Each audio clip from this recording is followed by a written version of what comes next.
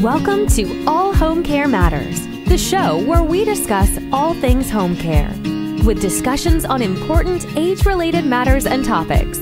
Brought to you by Enriched Life Home Care Services, the #1 rated home care provider in Michigan by Top Rated Local.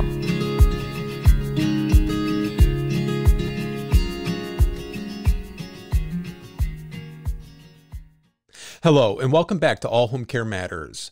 If this is your first time visiting us here at the show, we want to say thank you for taking time out to be with us today. We appreciate how valuable everyone's time is, and that's why we try and make each episode here at All Home Care Matters something that will hopefully matter to you. Today's Quick Tips episode is congruent with our series on the 7 stages of Alzheimer's disease. We've been talking a lot about Alzheimer's lately, but it's an important topic that we could never exhaust. Today's Quick Tips episode is about recognizing Alzheimer's disease. First, we'll discuss what Alzheimer's is. Then, we'll move on to some of the common signs and symptoms of Alzheimer's and what to do when you notice signs. And finally, we'll talk about resources, tips, and tools to help families dealing with Alzheimer's. Now, let's move on to the rest of the show. The National Institute on Aging explains that Alzheimer's disease is a brain disorder that slowly destroys memory and thinking skills, and eventually the ability to carry out the simplest tasks. The disease is named after Dr. Alois Alzheimer. In 1906, Dr. Alzheimer noticed changes in the brain tissue of a woman who had died of an unusual mental illness. Her symptoms included memory loss, language problems, and unpredictable behavior. After she died, he examined her brain and found many abnormal clumps, what we now call amyloid plaques, and tangled bundles of fibers, what we now call neurofibrillary or tau tangles. Alzheimer's disease affects more than 6 million Americans over 65. This number is not including those under 65, usually in their 30s or 40s, diagnosed with early onset Alzheimer's. Currently, the biggest known risk factor for Alzheimer's disease is age. As our population continues to rise, so will the number of Alzheimer's cases. According to the Alzheimer's Association, the most common early symptom of Alzheimer's is difficulty remembering newly learned information. The NHS, the UK's biggest health website, lists some of the early symptoms of Alzheimer's as forgetting about recent conversations or events, misplacing items, forgetting the names of places and objects, and having trouble thinking of the right word, asking questions repetitively, and showing poor judgment or finding it harder to make decisions, and becoming less flexible and more hesitant to try new things. If you are noticing symptoms in yourself or in a loved one, it's a good idea to start a journal or at least write down a list of symptoms when they appear, so that you can have a log to take with you to your doctor. And the next thing, and possibly the first thing you should do, is schedule an appointment with your doctor. A physician will be able to determine if you have Alzheimer's or if there are any other medical problems going on. Your risk for developing Alzheimer's increases with a family history of Alzheimer's. If you have family members that have had Alzheimer's, make sure that your doctor is aware of this. Your doctor may want to do some testing to see if you have any genetic markers for the disease or to test for Alzheimer's.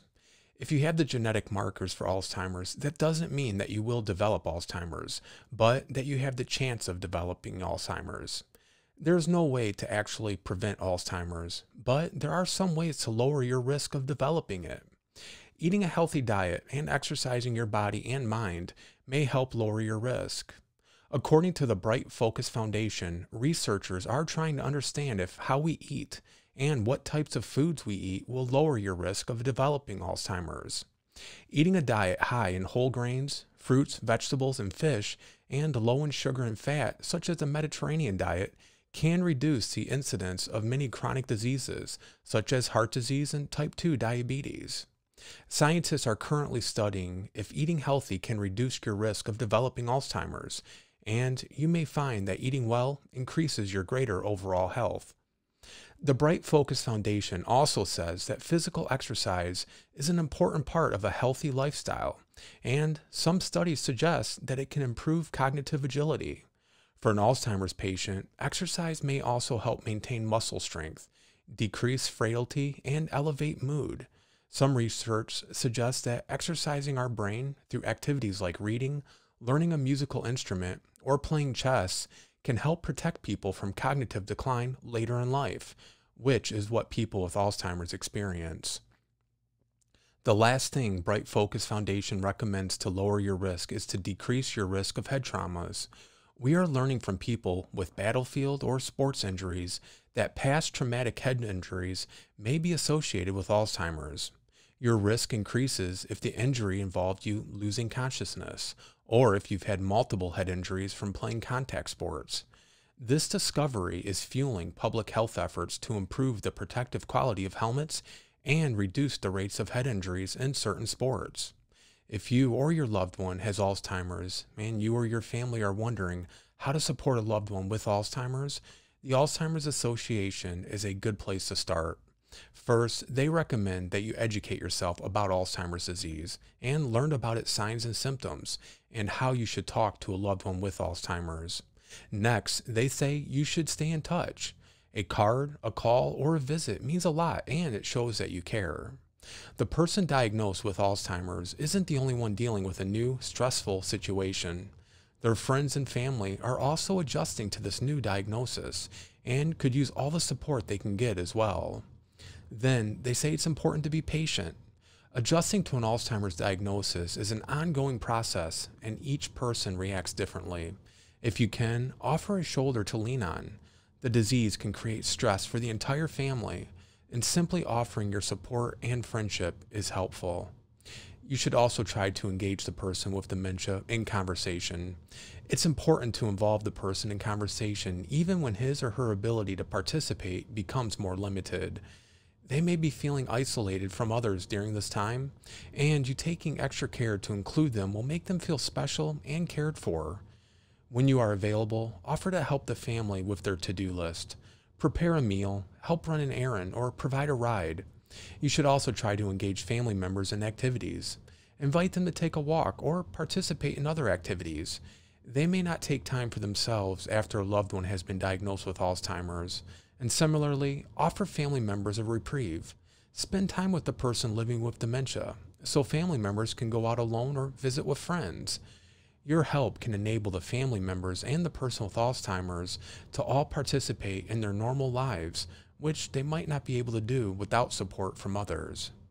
When you're supporting someone with Alzheimer's and their family, it's important to be flexible.